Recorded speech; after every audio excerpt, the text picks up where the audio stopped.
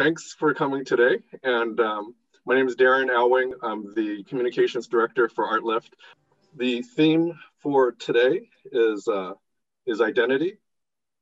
And I'm going to go off tangent a little bit and talk about what identity means in the world, because artists, you all exist in the world, right? And this has been a bad couple of years for identity. Identity is being used in countries around the world, and particularly here in America. Identity is being used to separate us. It's being used to put people in cages and put people in jail. Identity, like I said, it's become a separator. And what fascinates me about art and artists is all of you make art based on your own identity. It's almost everything that you make really comes out of somewhere deep in yourself. And yet, this thing that you do that's from deep within yourself, you're actually doing it to make a bridge. You're making a bridge to me. You're making a bridge to anyone who views your art. And at a very basic level, this is really important. One of the sad things we've learned in the United States in this past 4 or 5 years is that we've broken off into different tribes, different identities, and we can barely talk to each other anymore. Even though we are mostly speaking English, even when we're speaking the same language, we can't seem to communicate. So this exploration of identity and what artists do, where you are being yourself, and yet you're communicating with me and with others. It's an essential thing that we're trying to refigure out what to do. I've spent my life talking. I talk a lot, trying to share ideas and find out through logic and truth what the right answer is. And I'm disappointed to learn that that might not be how we find a shared identity, at least in this country, and I think in some others as well. So again, it's pretty thrilling for me to be with people from so many different places, and for you as artists to think about how important this is. Especially, it's become so important in this world to try to find out a way to be who we are, yet create those bridges to other people. We want to start with Carolyn. Are you ready? Now, I really like your art, Carolyn, and I'm going to come in a way that I hope is okay with you. I'm old enough to remember when the first Star Wars movie came out, and Obi-Wan Kenobi was saying, "The Force is this thing that connects all of us, and it flows through the trees, and it flows through you and me." And when I saw your art, I thought, "Oh, she's painting the Force," or something like that. So thanks for joining us today. And why don't I turn it over to you, and why don't you tell us a little bit about your art and where it comes from, and if you have a chance to talk about Cornwall a bit, that'd be really nice, and then we'll have some questions at the end. My name is Caroline. I'm much older than any of you, but never mind, that doesn't matter. That's just an identity, like an identity situation that we shouldn't really bother with. But I have been an artist for as long as I can remember. I grew up in England. I'm British. I grew up in a very beautiful part of England called Cornwall, which is the southern tip of England in the deep country. And I was an only child, and very often on my own. So I love painting, and that's what I would do throughout my life as a child. Painting was what was, it saved me. And there was never any question what I was going to do. And so when I was ready to go to college, I went to art college, and I studied in England as a painter. And then, like many people, when they're trained as painters, when you came out of school, there was nothing much you could do unless you wanted to teach, which I didn't do until much later in life. So I ended up doing many, many, many, many other things, including art directing, painting scenery. I moved to United States, well, first to Canada, had a family, moved to Los Angeles, where I did a lot of scenic painting for the movie industry, and faux painting for a major architectural firm, international architectural firm.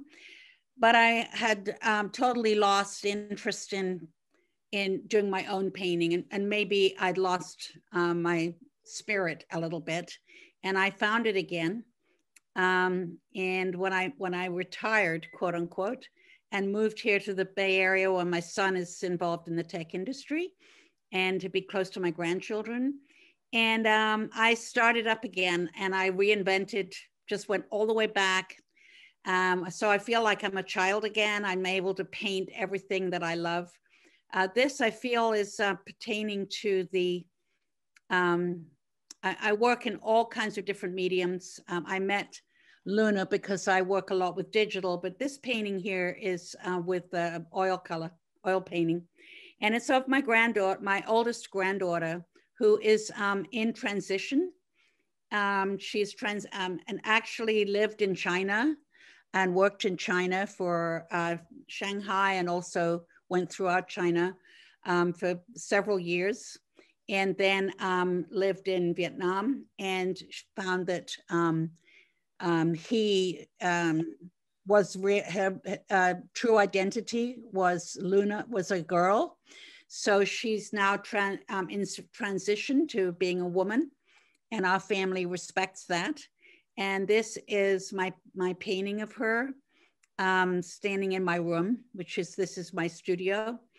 And I had her pose for me and painted her standing by the window. And so this is very close to me, and I submitted it to you guys because this is her identity. Funnily enough, as an artist, she attended the same art school that I did in England. So we're very close together. We're the two painters in the family. Yeah, the next one here is done with gouache, which I love that medium.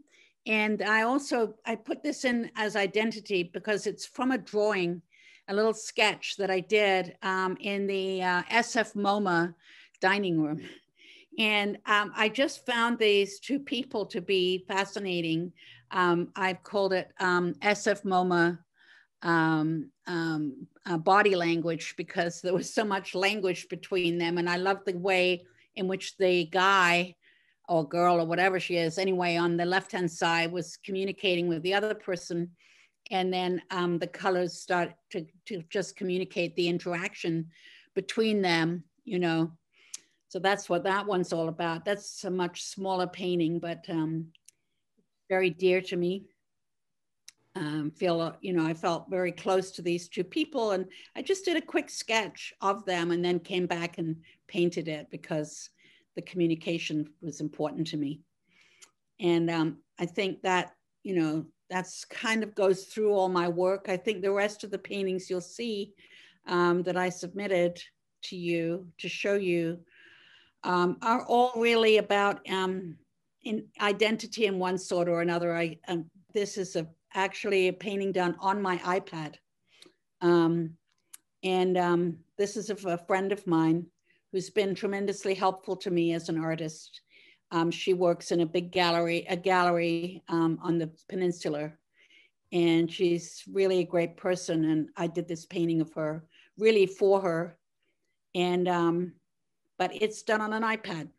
And, the working on an iPad and painting on an iPad, I found was really inspirational for me. And it got me back to I no longer really work on an iPad to paint. I kind of exhausted it for myself as a medium, and I went back to traditional media, but it helped me tremendously because I could go down so many roads so quickly and investigate so many angles so fast. And so this was one way. This is one route that I took. She's I drew her. So this is again an oil painting, but it's done based on a drawing that I did actually.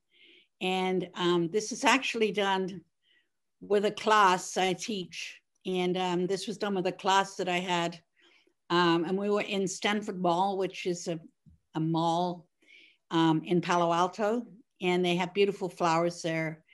And you can see the person in the background. And I don't know, to me, figures are part of landscape. They're intrinsic and they kind of belong in it. And I like to have my figures just kind of, their identity is part of the landscape. So this is an important painting to me. And the message is kind of like this is a recurring theme for me of just individuals. I don't really know quite what it is, but just talks to me. And anyway, that's that one. Again, this is a different perspective, but I call this the back door. And it kind of spoke to me. I did it before pandemic, just before pandemic hit. But this is outside or back door of a restaurant, which has been very hard hit. And it's just, I would walk by this restaurant a lot. It's just behind where I teach. I walked by and I just was totally struck. It's actually there's 4 different parts to this painting. This is just one part. But it's a back of a restaurant. So there you can see all of my work that I submitted to you.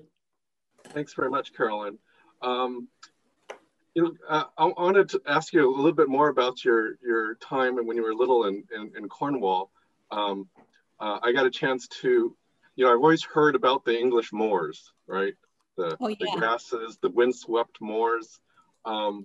This might be a bit of a leading question, but I guess I'm wondering, when you were little and you're going through the moors and everything's waving around, did you get a sense of the spirit in? And I'm not religious or anything. Yes. I don't mean, but yes. Can you talk about that? Well, you should know about Cornwall.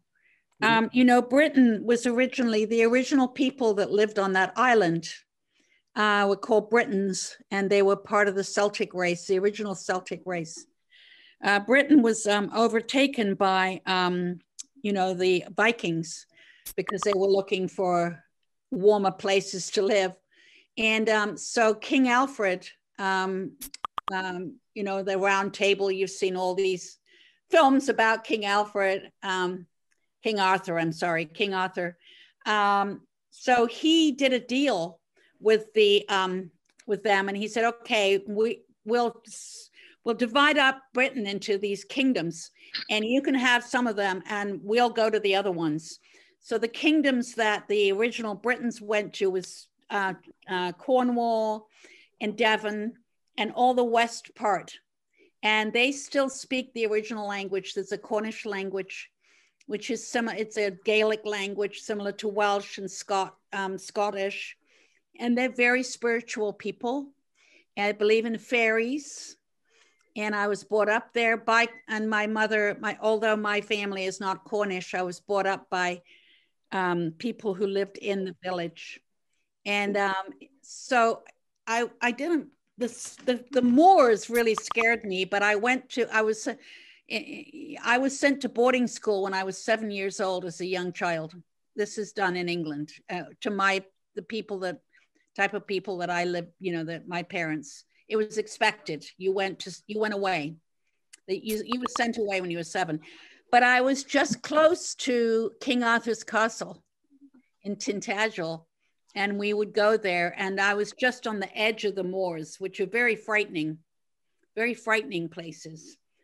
So what I loved about Cornwall was just I don't know, and I think it's really has affected my work, actually. I never thought about that, but this obsession with these individuals, like sort of lost in a space, I think it has something to do with that. So there you go. Thanks for talking about that. And the reason I was asking that leading question is I just, well, first you start, your second painting with the 2 people interacting. And like I was noticing the shape of her body just kind of blending with the forces and the colors, and then the third painting with the sort of the single person walking through the forest.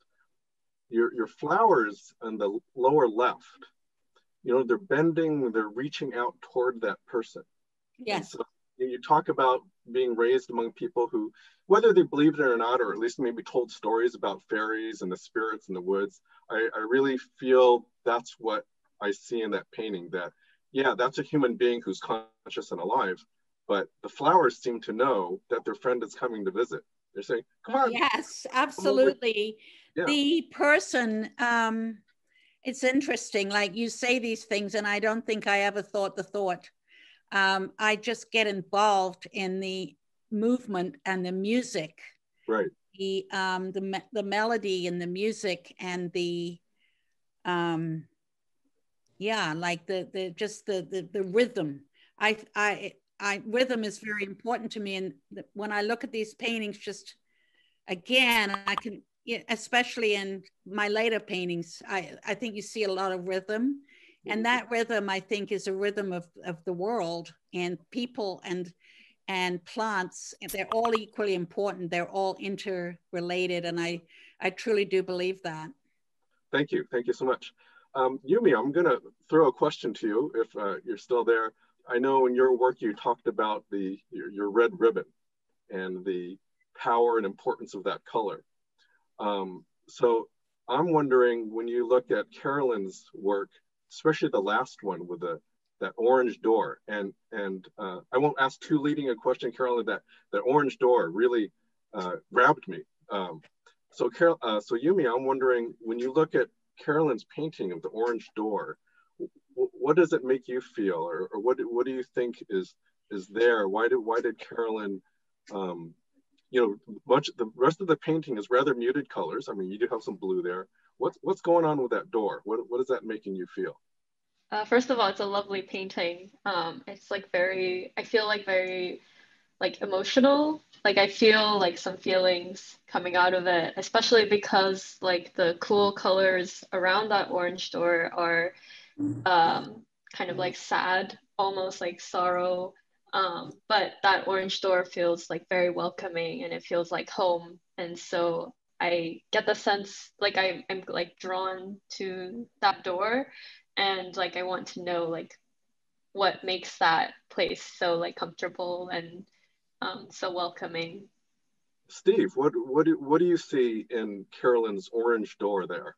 Well, I just like the color combination.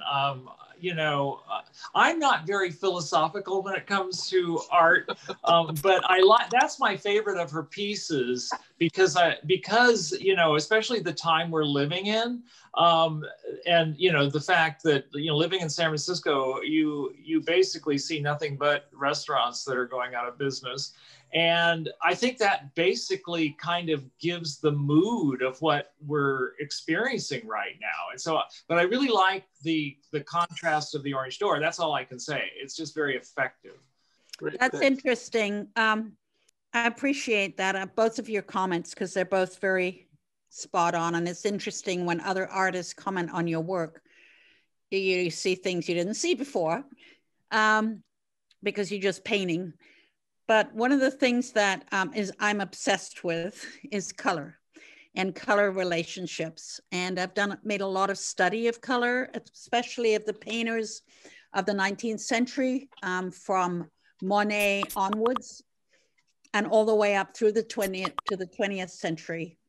And I know that many people use, and when I was in a designer and I was an art director, I was forced to use the 12 color wheel that you're all familiar with and we get taught in school as the color combinations, and that the opposite of green is red and the opposite of yellow is purple, blah, blah, blah. I don't know, I'm sure some of you are familiar with this.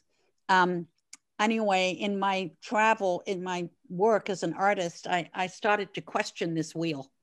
And I had to go back into the 19th century to Paris and to everything that was done. And I found this fascinating story there about, this was the whole study of color. And it was the whole story of the Impressionists and Post-Impressionists onwards, all the way up through the painters of the 20th century, was a meeting of scientific breakthroughs on the subject of light and color because of photography, and the artists who were reading the books that these people were writing and were using all of the technology in their work. None of that was ever taught to me in college. No, I had to find it out for myself. So funnily enough, just the opposite of this red color is the color that goes around it. Not on the standard wheel, but on a different wheel, the one that I use. That was really good editing, self-editing, Carolyn. That's right smack on time. We want to move on to Yumi, but thanks so much. And you know what's interesting in talking to artists, this idea of, wow, I never thought about that before. Thanks for, you know, in my own art. And I'll just say, many moons ago, I was writing fiction, and it freaked me out so bad when I would write my fiction thinking I was writing about one thing, and then I would give it to people, and then they totally have this other interpretation. And it took something to get used to, but it also taught me that often artists are best operating from their, I guess we'll say, subconscious, or just some deep area that doesn't get processed through logic and, you know, A equals B equals C. So, but thanks. I really love your painting. So thank you very much. Yumi, again, like I said earlier, I was so excited to see your work because, like, oh, look, my daughter's an artist after all. Yay! But in any case, so what's, you know, interesting, of course, so I'm glad to see your work, and especially, you know, this past, well, I'll just name names because of Trump and the comments about women and things that he made. There's been a lot in the past few years around the role, rights, and treatment of women in society. So I think it's pretty valuable to see your paintings talk about, you know, what that can feel like. So in any case, yeah, thanks for being here tonight. And why don't you go ahead and tell us a little bit about yourself and your work. Yeah, first of all, thank you for inviting me. I was really excited to participate in the conference. This is the first time I'll be like kind of talking about myself to a larger group of people. So thank you so much for this opportunity.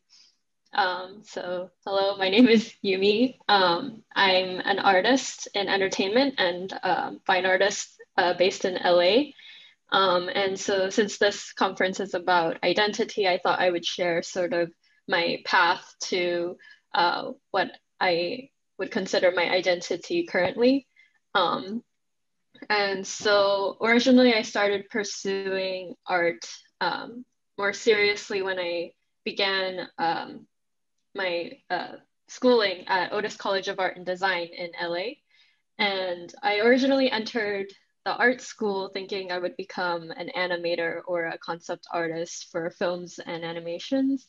And so my goal was sort of to get into like big companies like Disney and Pixar and all that jazz. But as I furthered my studies, I like met a bunch of really incredible people who sort of influenced me over the years. And I sort of came to a realization that because my original goal was to get into these companies, I was kind of pigeonholing myself to only look at these like specific industry artists and like copy their style just because I wanted to get into those companies. And I realized that was unhealthy for my mindset and my growth. And it was a really difficult realization to come to because that was like my motivation when I just started art. There was a period where I felt like I lost my purpose. But I was slowly able to like shift my goals to get from getting into these big companies into kind of finding my own voice, and by honing my skills and fundamentals. And I realized that like the company and whatever this gets me into is kind of secondary. And at the same time, I started seeing art more objectively instead of like, oh, wow, this is like an artist at a big company, like I'm gonna like worship their artwork. I sort of started to see better, and I realized that there very little personality and voice in some of, and in many of the artworks that's created for these big companies. And that's very understandable because that's for like someone else's idea, like it's someone else's story. And so I also realized that if I continue to just do art for someone else, I don't think that would be fulfilling to me as like an individual creator.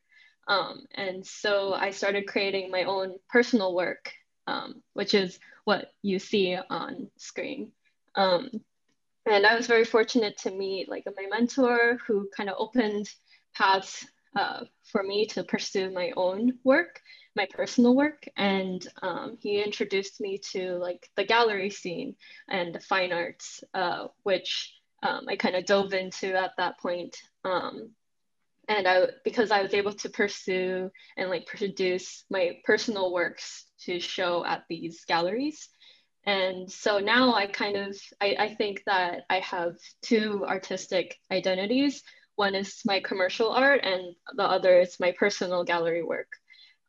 And so like during the week, I have like a full-time job as a commercial artist for entertainment. And after work and on the weekends, I would do my personal work, which I get to show at galleries.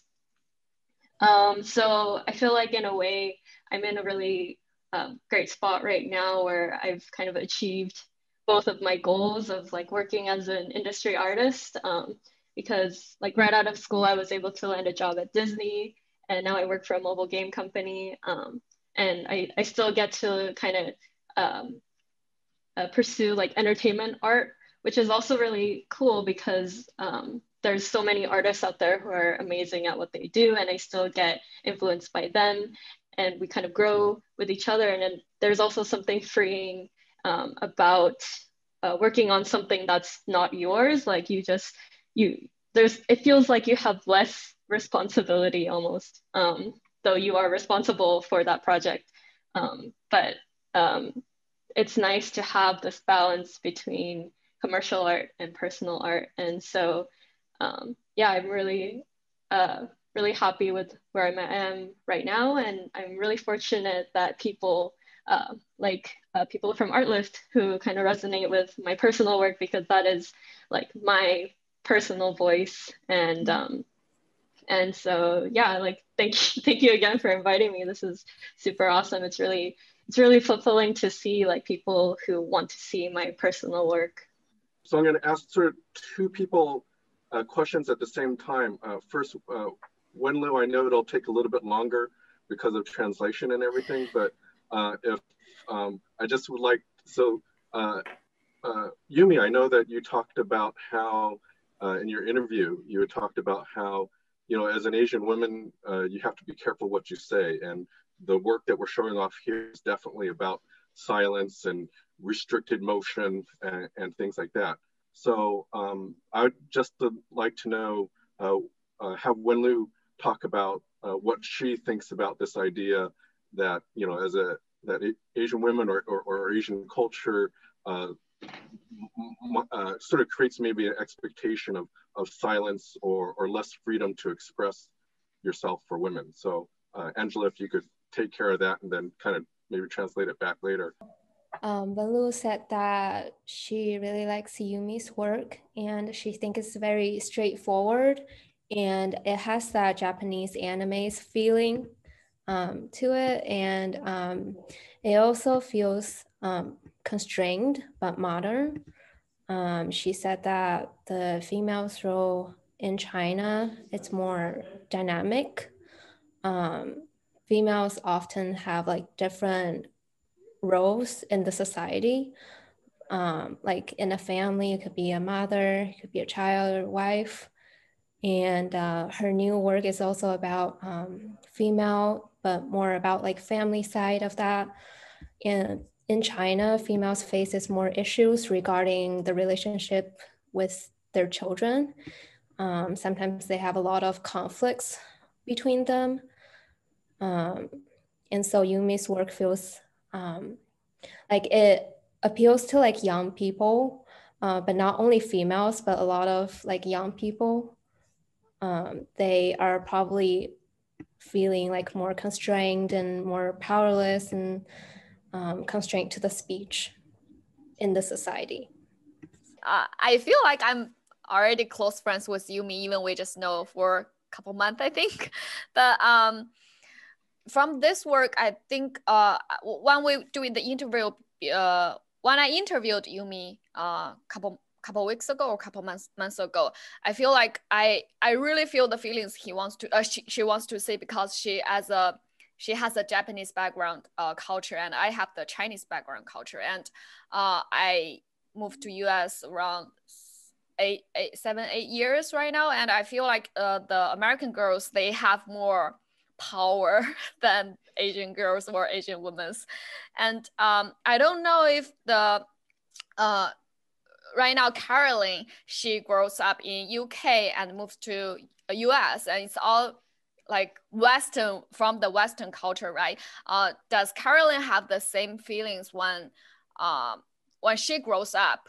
Does she has like when she was like around 20s or 30s, she feels like the family or the cultures behind her gave her the limited feelings, like something I can't to say, something is not polite, something I need to think about others' feelings, and it's more like you really it's not the feelings you want to feel. Sometimes you have to be a little bit selfish to consider your feels, right? So, but in Asian's culture, sometimes you have to forget yourself at all, and you have to make people around you more happier. Yeah, no, that's such a cool moment, like in your life. Thank you for sharing that. But because I like totally relate to that.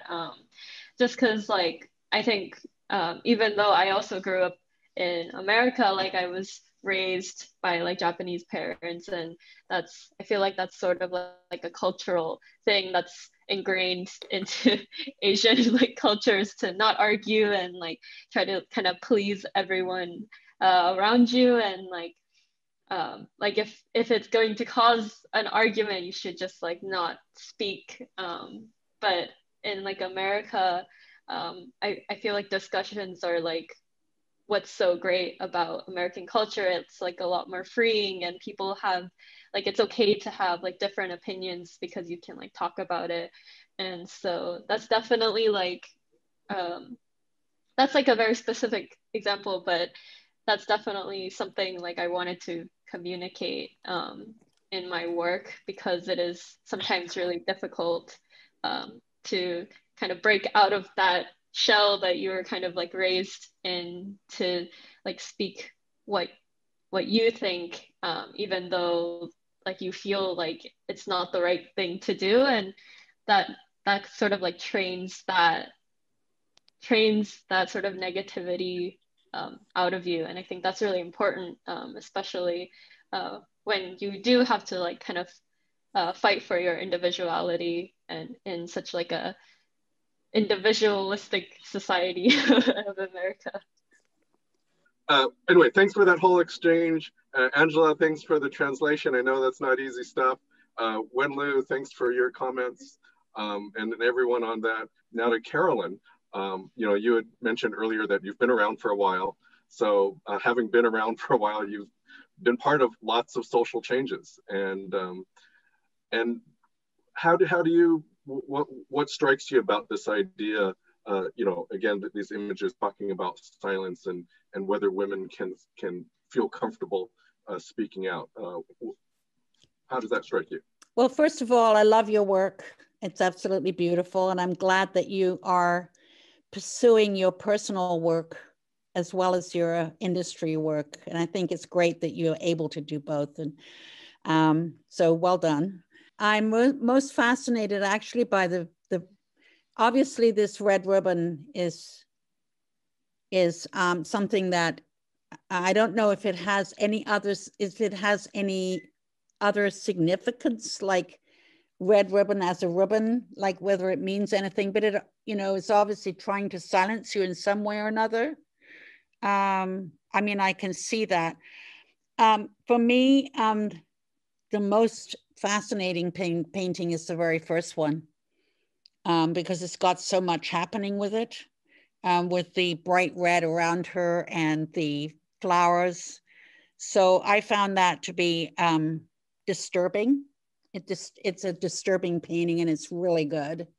The others are beautiful too. Don't get me. That's the one that really resonated. And the other one that resonated was the one where with the face that's disappearing into the snow. Is it? I think, but it's disappearing, and the flowers that are coming up.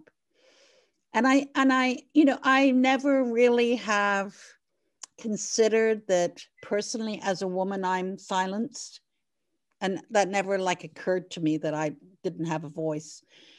But I can imagine that you could feel that way, and but I think more just as an individual, as a person, that first one, like, it has anguish in it.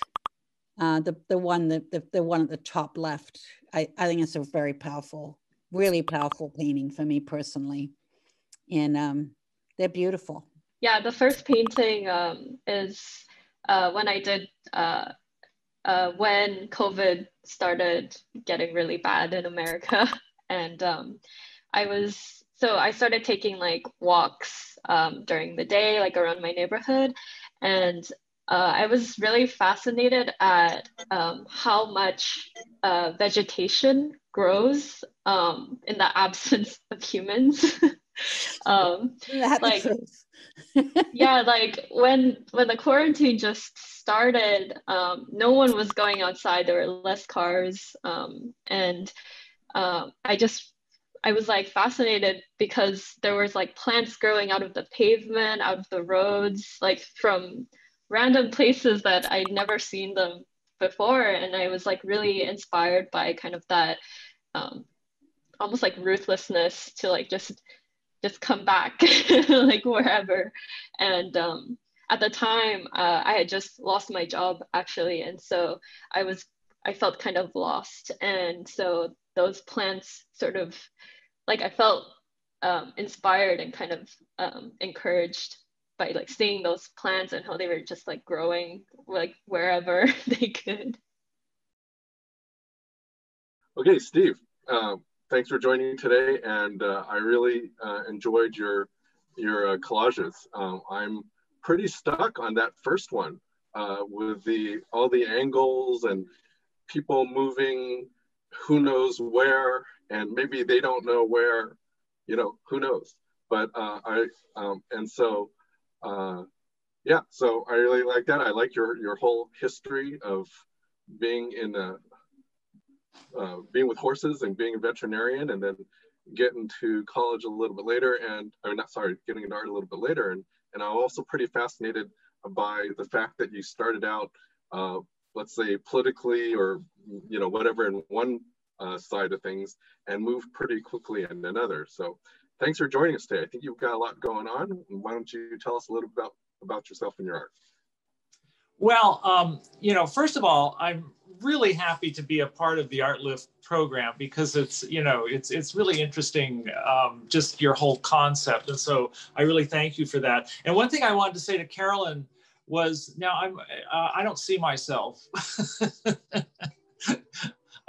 Anyway, I have a very good friend that lives in Cornwall, in Tresmere. I've been to Cornwall a couple of times, and it really is a wonderful place. See, this is one, I belong to a collage group that we meet once a month at one of the galleries, and we just have a bunch of magazines and things that we sort through and pick out pieces. So this didn't have there was no philosophy behind it.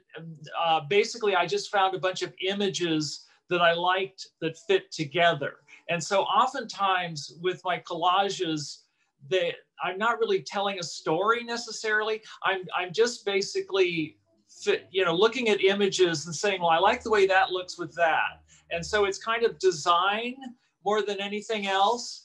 And so this is one of my favorite pieces, though. And this just happened in an evening at the art gallery, ARC Gallery in San Francisco at our collage group.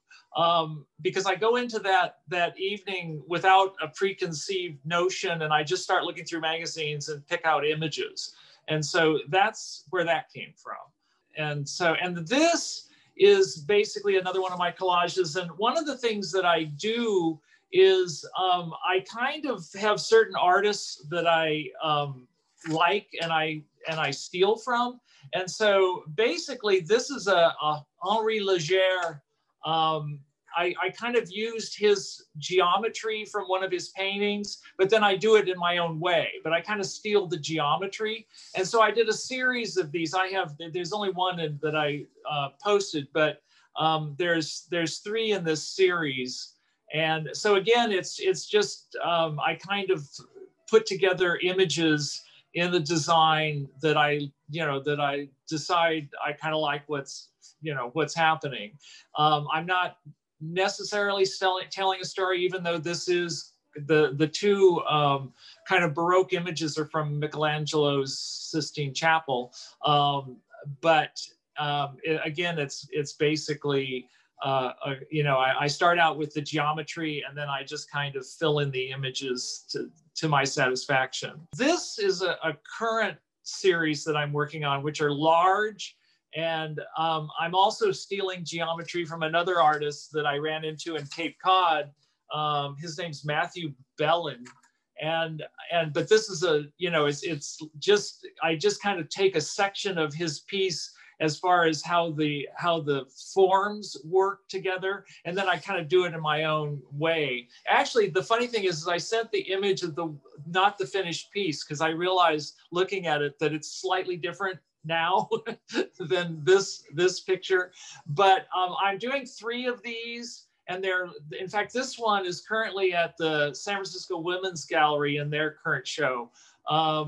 And so I'm kind of using geometry from this artist, but doing it in my own way. I mean, when I was in Spain about a year ago, there's a lot of Picasso, and one of the quotes from Picasso was, "Bad artists copy, good artists steal." And so I've always stolen. I mainly steal geometry. But this is the second piece in this series. These are large mixed media pieces, like 3 feet by 3 feet. And the second piece I'm not happy with right now, so I'm kind of experimenting with it. I don't know how it's going to end. I may end up, painting over sections of it. I'm not sure. But this was the first one in this current series. I like, there's some Chinese newspaper. I like using Chinese characters. I don't know what they say. I just like the way they look. And so I incorporate them in a lot of my work. This was a story, because this one's called The Crash of 2008, because I did a series for this show about a year ago at Art Gallery, which was political. And so actually this was the least political of the various collages I did, but this one 2008 hit us in the whole world, but it hit us in the Bay Area particularly hard. And so I was kind of using an image from the dollar, and then showing kind of the mayhem in the piece of what, how money was affected in 2008. And I don't have it. I didn't submit any of my other political pieces to ArtLift, but that's what this one actually does have a story. It's like, this is a series that I've done that are very large. They're 3 feet by 4 feet, and there's an artist called Mr. Brainwash that had a big show down in one of the big galleries down in Union Square. And I really loved his work. And he basically combined graffiti with iconic figures. And so I just took the idea of what he did. And so I used basic graffiti that I saw around San Francisco in the background, but this is all painted. Well, there is some silkscreen in here and some collage, but it's mainly acrylic painting. And so I was just kind of using the idea that Mr. Brainwash used in his work in my own way. And I have 3 of these large paintings. I've sold one of them. And this is my favorite one. I really like this. The chimpanzee head comes from a photo I took of the door of a bar in Barcelona. Anyway, so those are the four that I kind of selected. If you know, my website has a lot more of my work. I do dabble in various other things. It's like I've taken, you know, I'm not an educator. I didn't go to school for art, except I did take a series of drawing classes when I first retired at San Francisco City College from this wonderful artist, Diane Oliveira. It was all basically pastel drawing.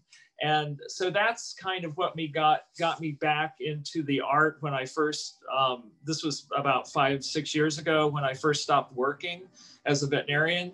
And so I have a bunch of pastel drawings that I've done. And then recently I kind of got into landscape oil painting, but I'm not, you know, it's one of those things where I don't like my paintings as much as I do my collage work. So I don't really, you know, promote them. I just do it every once in a while because I'm hoping that someday I can actually achieve something that makes me happy with the painting. But so basically, that's just kind of a variety of the various things that I've been doing, because I do bounce around a lot. I've also done some photography, and but I mainly, you know, kind of stick with collage or at least mixed media.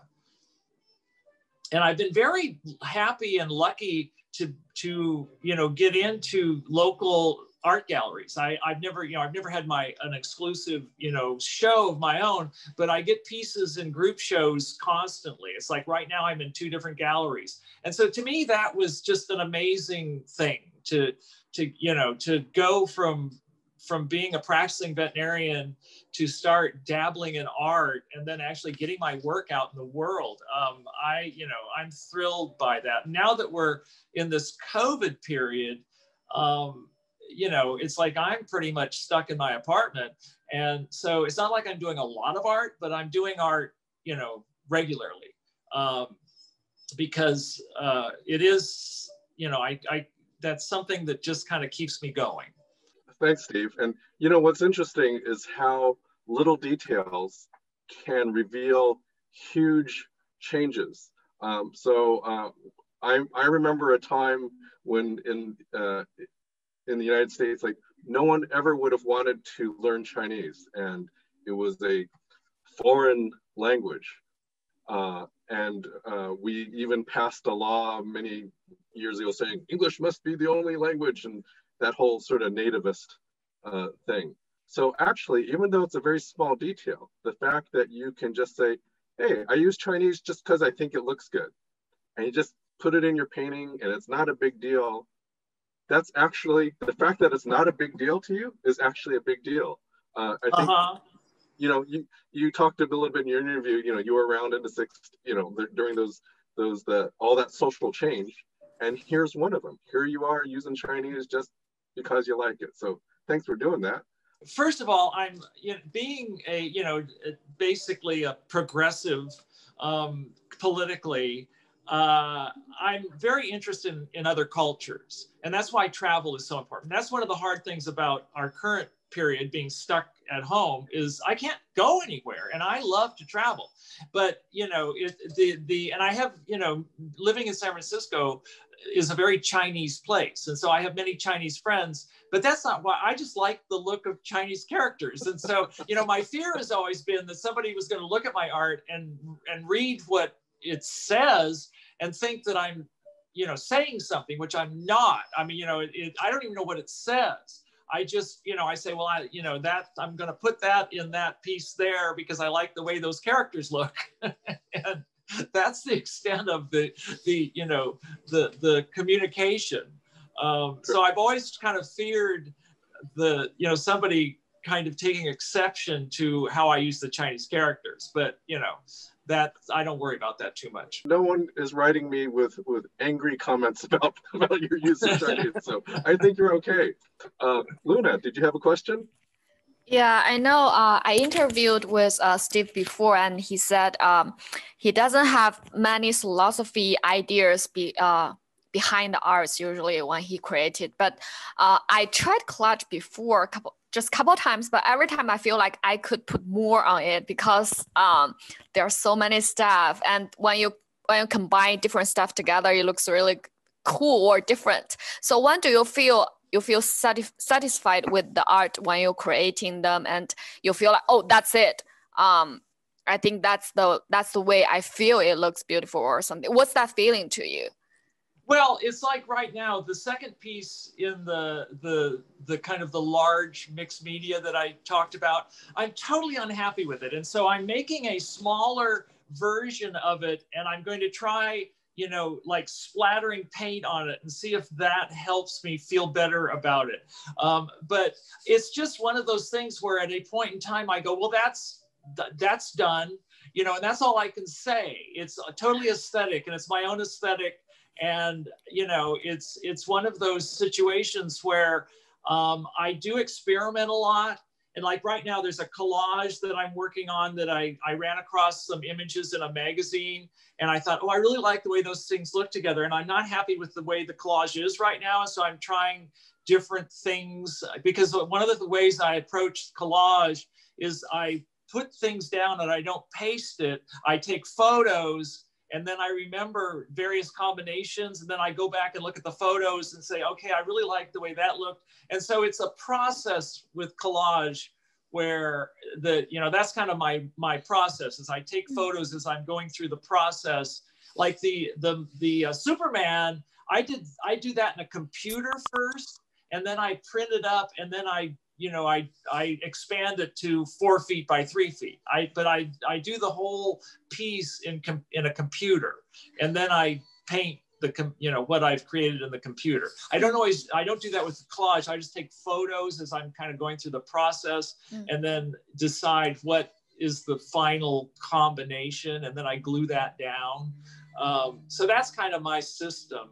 With the fourth one in the group, the with the blue, which isn't actually the finished piece, I realized, that I also do kind of a small version of it, which I work from, and then it kind of changes when I'm actually working with it. But so, these things take a lot of time, most of the time, because of the process. The one that took the least amount of time was the last one, the black and white, because I did that in an evening at the my collage group at the gallery. And that's often the way that works, is those collages come together really quickly, generally. That was fun. That was the last 3 minutes. Yeah. Lou, you're gonna be, but I just wanted to say first that I really enjoyed the kind of mixture of sort of organic forms with, in the box, almost sort of a technological or thematical thing. And that's certainly a theme in our whole society right now, is how do we as organic beings, how do we live in this world that's becoming, seems less and less organic. So that said, Luna, you want to take it?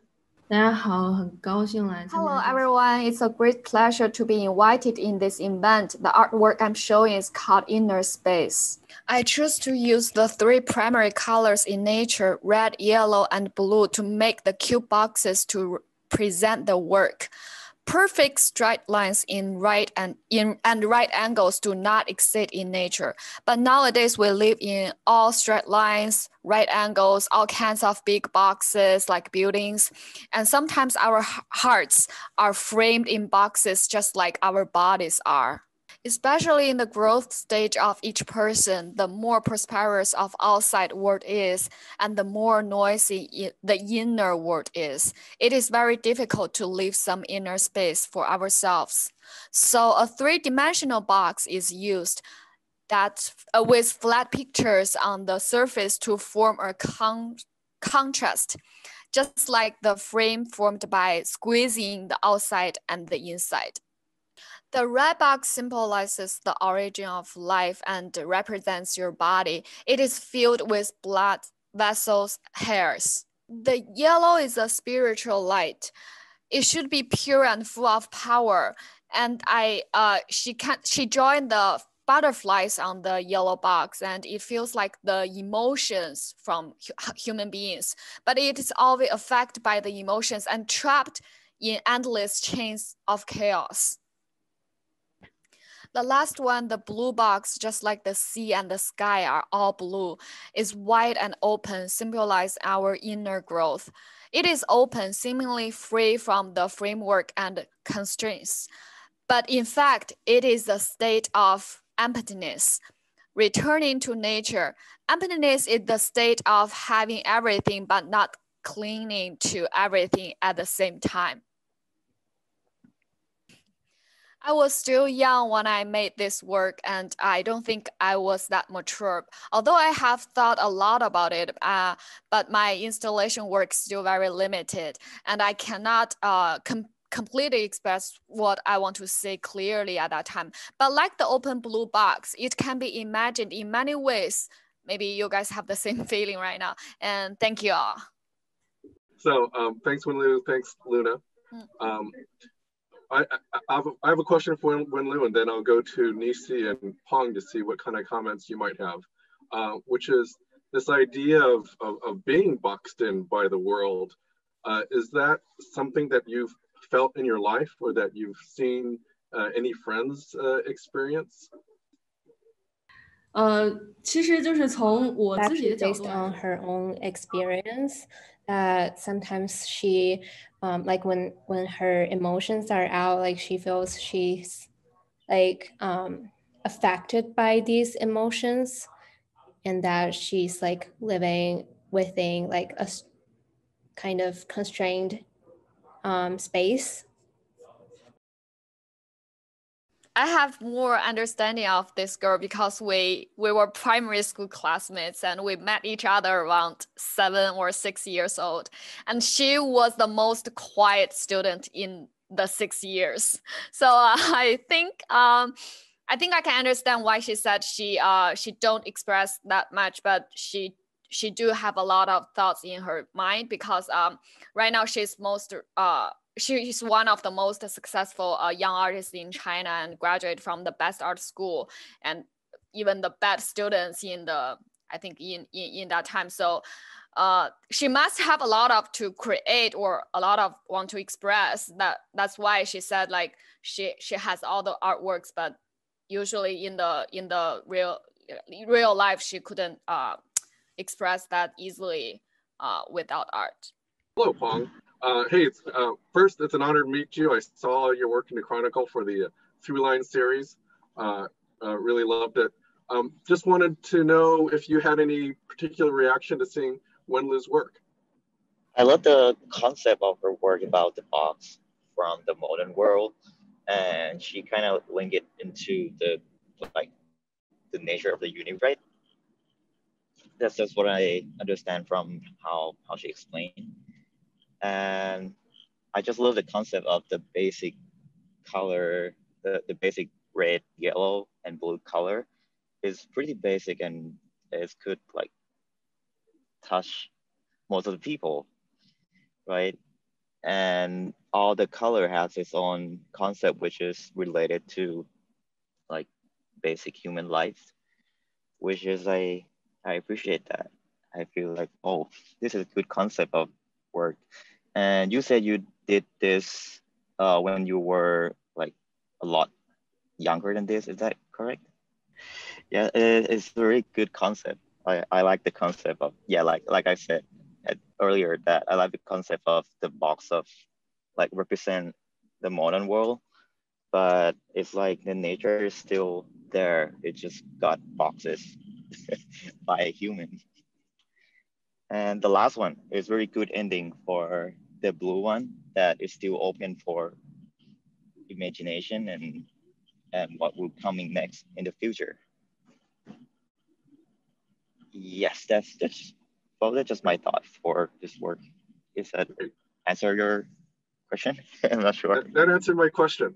Actually, Carolyn, I just want to ask you the same thing, because your work is very figurative. I can look at your work and I can go, oh, that's a flower, that's a person. And of course, when I looked at Wenlu's work, I had to kind of scratch my head a little bit and go, what's going on here? So so Carolyn, as an artist who paints things that I can actually recognize, how does the Wenlu's work strike you? For me, what always amazes me with and I consider this fairly abstract art, although it isn't really, because it's an expression of real things in the universe. But there is a lot of philosophy behind it. And this is true, I think, of all great abstract art. There's a lot of philosophy behind it. And I'm interested to know if she has ever studied or been introduced to the work of the Bauhaus, which is now the great school with Vasily Kandinsky, Paul Klee. Her work seems to me to emulate that particular movement, if she is familiar with it. It's the school that was started in Germany in 1919, and the teachers there was Paul Klee and Vasily Kandinsky, and their colors were red, yellow, and blue. Good catch, Carolyn. You're absolutely right about relating the colors.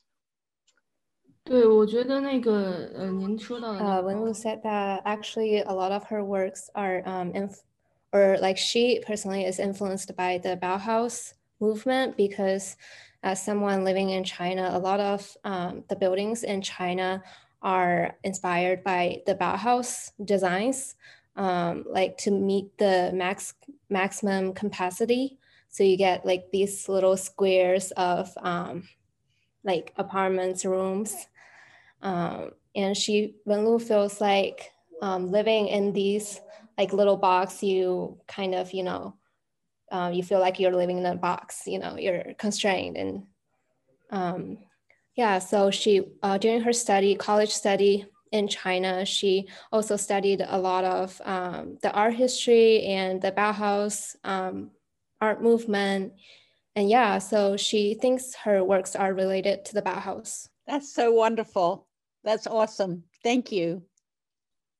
And thanks for bringing that up, Carolyn. That was a pretty good interrelationship there. Very good, thanks.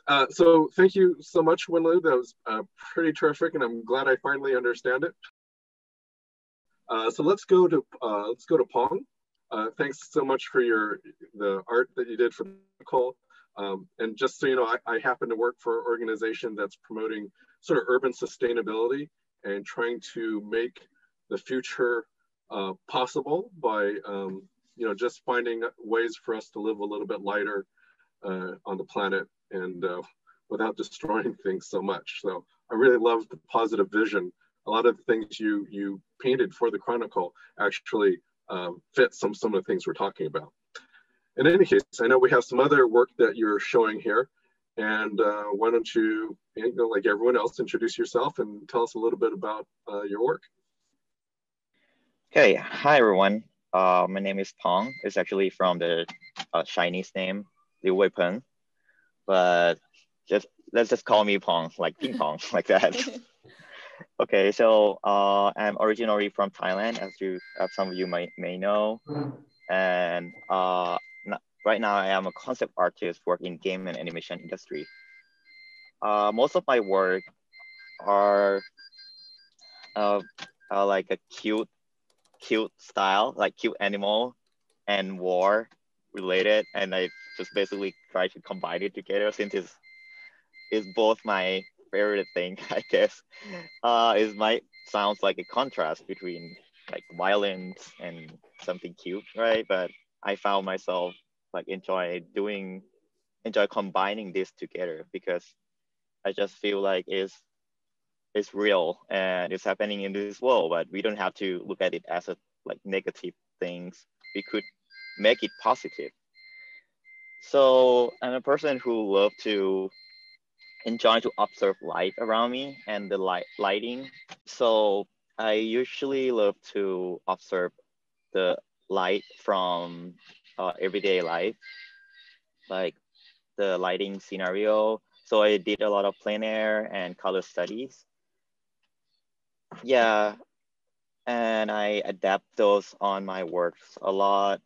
So most of my work are more like environment related, and I love to demonstrate or explore or create a space that people could walk in and has its own characteristic of that space. And as you can see, it's like I love to portray and describe the mood through the colors, and also the structures or the anything that cultural related as well.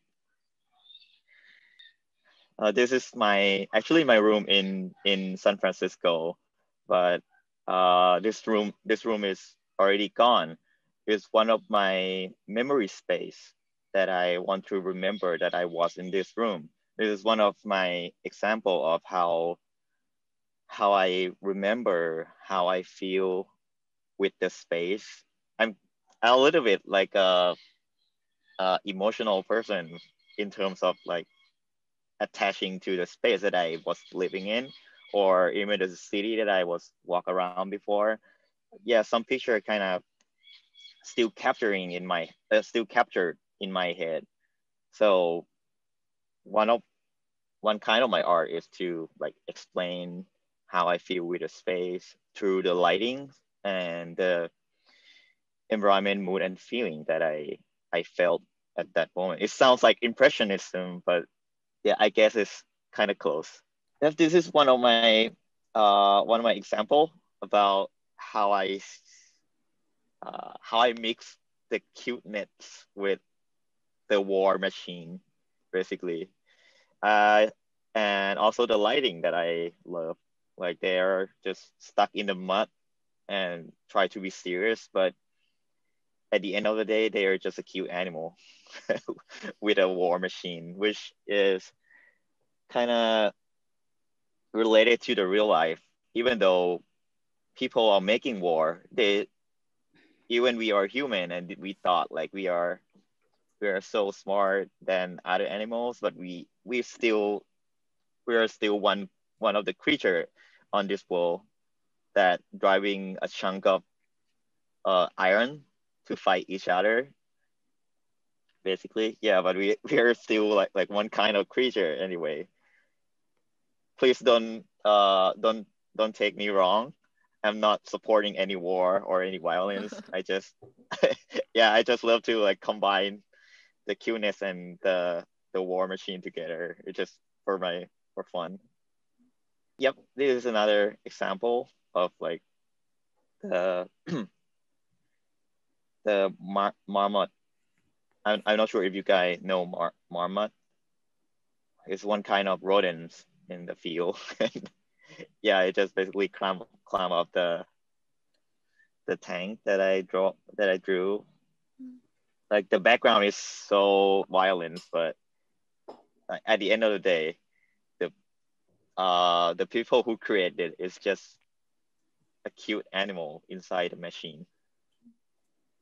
Yep, that's the overall my work. I actually have a lot of color studies for myself to keep developing my skill, but you can check it on my website, pengxiart.com. I could give you guys later to check it out. But yep, this is, I think the 5 works that I pick is like the overall style that I love to do in my work, which is a stylized 3D related, stylized 3D kind of work that I used to do.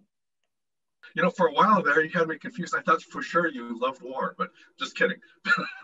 But in any case, but I think again, sort of, it harkens back to what I mentioned at the beginning. Unfortunately, we continue to learn over and over that as smart as we think we are, we haven't really progressed past our animal instincts, and maybe we're even worse than the animal instincts. You know, Yeah. thing about animals kill, but they only kill what they need. And we have a habit of going a little further than that. So thanks for bringing that up. I had a question for you. You know, we talked earlier, some other artists had mentioned, you know, we talked earlier about sort of the freedom of thought, or the space to have creativity, and the American way of American culture compared to Asian culture. I mean, it's a huge generalization, but we talked about that. Just wondering for you, do you feel a difference between being an artist in Thailand and being an artist here? Is the space for your creativity different? Yeah, what do you think? Yeah, there's some limitation in like Asian culture a little bit in Thailand, because our culture, some part of it related to Chinese culture as well. And I guess maybe most of the like Asian culture has some like similar area of like respect and like prohibit something, right? So I feel like I had more freedom when I was working in US, and people kind of appreciate arts more like openly, I would say. Like they're not sticking to just only like one style or that style and that style. They have more open-minded respect and other things. For example, in Thailand, any nudities or any like naked bodies were considered as like, oh, bad things, you shouldn't do that, you shouldn't blah blah blah. But in more Western culture, they accept this part better than what it has in Thailand. And I think the overall, I just feel like people in Western appreciate art a little bit more than people in Thailand. That might be relate to the economy as well. Like in my country, we are a developing country, so maybe not every people have access to or even have time to appreciate art compared to the modern country that they have more opportunity to appreciate or learn or know what is art or how broad it is. So let me throw it to Yumi if you're there. Just any, you know, again, you know, I find your art, you know, in your art, Yumi, you're kind of expressing sort of an internal state. Here's Pong's art, well, more external, but you know, contrasted. Well, just mostly around his creativity and his fascination with cuteness and animals and war. What are you thinking when you see it? I think your work is awesome. Like, this is sort of like the work that I was like studying when I was in school, because I was doing entertainment art. And so like this is like, I can really see like your fascination and your skill at lighting, and like I could tell that you've studied like done plein air painting and things like that. So I love seeing this sort of work, and it really gets me excited to see like the personal art of like entertainment artists too, because like sometimes entertainment art for like a company is really rigid, but I love seeing the sort of more like fun and like the personality of like artists like this. Like I think it's really cool. So. Oh, you know, I forgot to also say something to you, Yumi. Yeah, Studio Ghibli. Like my whole family, my kids totally grew up on that stuff completely, and I've watched Princess Mononoke I don't know how many times, about literally probably 20 times. I believe Princess Mononoke is probably the best movie ever made in all of history. You know, it's up there, and everything else is out there, right? It's the greatest. In any case, I'm just wanting to know if Nisi is ready to join us yet. So Nisi, why don't you go ahead and just tell us about yourself and your work? Hello, everyone. I'm glad to see you and your work. I'm a teacher at Inner Mongolia Unomo University, and my name is Lunis. My English is also Lunis. I live in Inner Mongolia, China, and I'm a I'm of Mongolian nationality. Due to my work, I'm not a pure artist at the moment, and my primary task is art education. What I want to say about today's theme is that I think everyone has artistic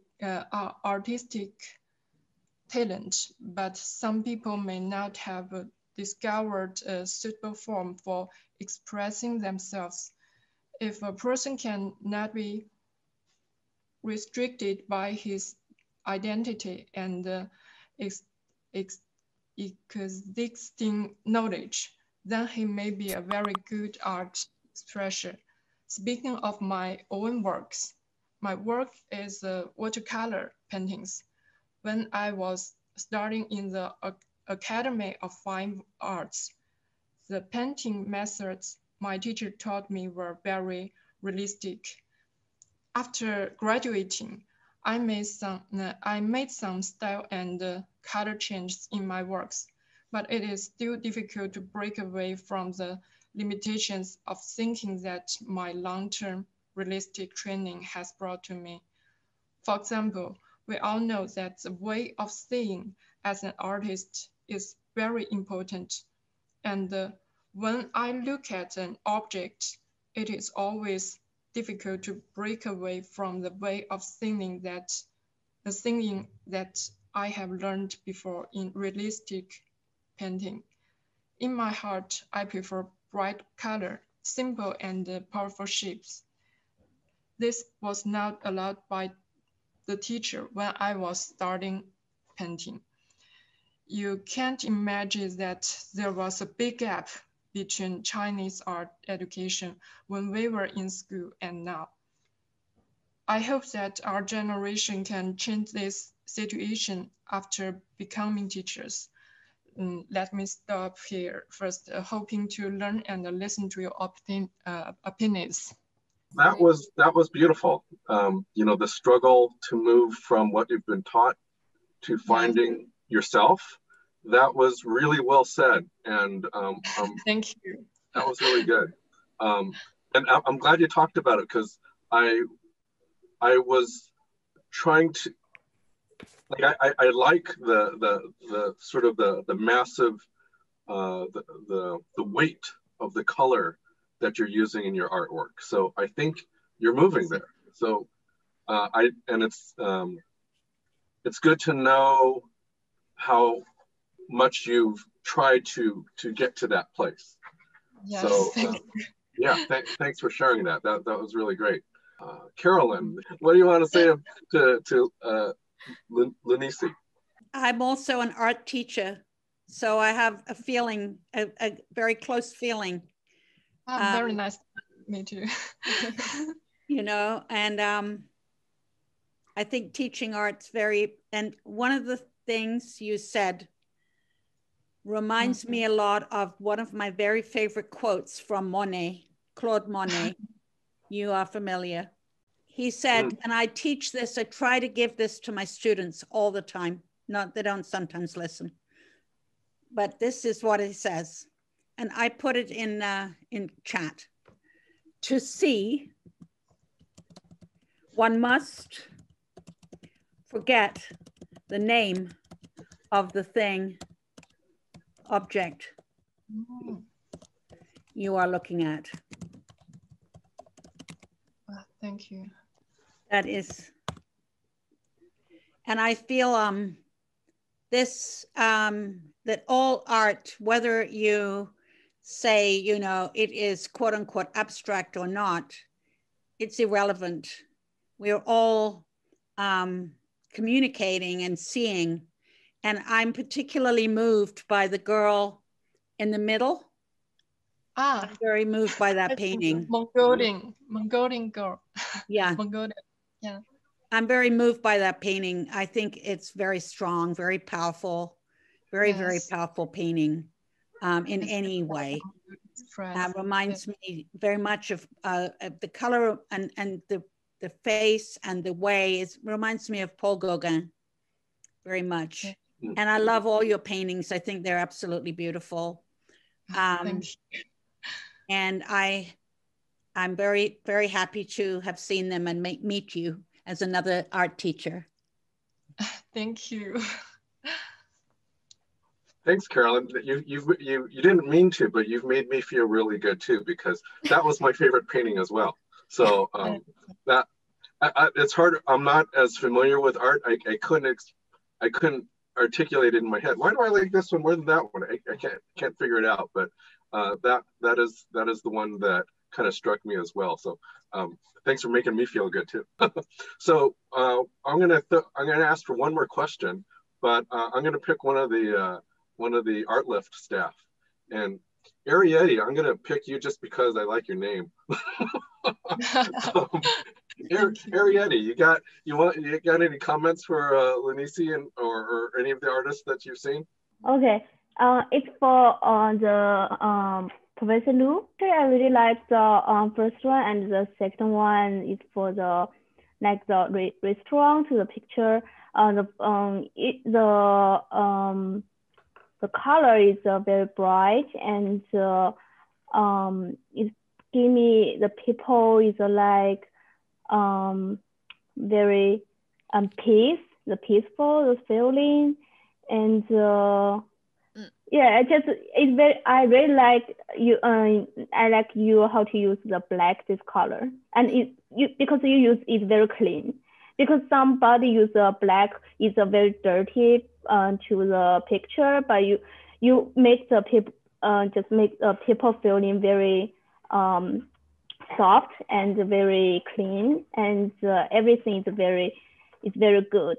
And for the Mandarin, the girl, yes, it's very powerful. The feeling, I really like it. Yeah.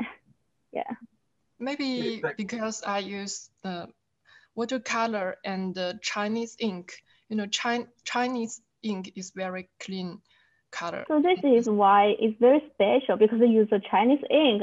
Nobody will to think about, oh, you use the Chinese ink, or because because normally people will think about the first material, maybe the color, you know, the color painting or the mark painting, you know. So if you not use the Chinese ink, it's very special and very good to combine the Chinese style and the Western style, combine them together. The style is very good. Thanks very much. I would like to thank you everyone here. I think I'm the luckiest one because I knew everyone, and almost everyone is my close friend. Thank you so much for supporting Art Lift and sharing the awesome stories and giving us beautiful inspiration. We do interviewed all the most of the artists today, and for future we will post their stories in Chinese and English. So if you still want to learn more about the artists, you can just go to our websites and check our Facebook group. As a foreigner and artist in US for many years, I always feel there's a gap between US and Chinese artists. So in Art Lift, we interviewed artists and around the world, write their life stories in different languages. We help them to sell their arts in other countries. And Art Lift our design team collaborates with artists to create the new forms of art expression together, which is really cool and fun. I think you guys, if you guys have interested about it, you can just talk with me future. And for this conference projects, we only have one goal: make sure the artists can hear from other peers, not just from the artwork descriptions like the text next to artwork in gallery, and we will directly hear the true voice from the artist, which may be an ocean far away from us right now and in the different time zones, but we still can find the connection deep in our hearts. Like I hope you guys found that today. And we hope everyone in our community can become friends, and we share, enjoy, collaborate together, and we help each other. I really appreciate that you're spending nights or morning here, and hope you can join future Artlift events, and as we bring more interesting stories and great artworks. I think it's time to bring our product director, Sophie, who planned all this. And I know you guys have been emailing with Sophie for a long time. So I think it's a time for Sophie to say hi. Thank you, Luna. And thank you everyone for being here and enjoying our artist community tonight. Even though the world is still suffering the COVID-19, we are grateful to have an event online to connect artists together all around the world. We will have the artist conference once a month, and every time we will make sure it has diversity. We hope you guys can stay in touch and get inspiration from our community. Excuse me, from our community. Maybe even collaborate in future. For more information about our community, you can join us on our Facebook group, follow us on Instagram, or join us WeChat group. We will share the newest artist story and the event information there. Also, our website is under construction. The new version will launch around the middle of this month. We already wrote stories from most of you, and we will share them in our new website. Hope you will like it. For WeChat articles, we plan out the publishing schedule. Articles will be published starting from January next year. We will send you the WeChat article link after your story has been posted. Thank you for your patience. All right, hope you enjoyed today's event. Let's pass it back to Darren. Hong, Carolyn, Nisi, Wenlu, Yumi, anything you want to add? I just want to say thank you to all of you for the hard work and the foresight you've put into creating this group. I think it's so exciting to meet with artists from, I'm just thrilled. I did not expect to have so much fun. It was really very inspiring. I feel great just as a result of having been part of this. Yumi, you have anything you want to add? No, like just same thing. Thank you so much for inviting me. This is really awesome. Like I don't really talk to anyone like because of the quarantine, so it's really nice to connect to people in this way. So thank you so much for inviting me and organizing this whole thing. It's awesome. Okay, let's see. Well, I could go through everyone, but I think we're doing all right. Luna or Sophie, is there anything you wanted to, any questions or anything you wanted to bring up?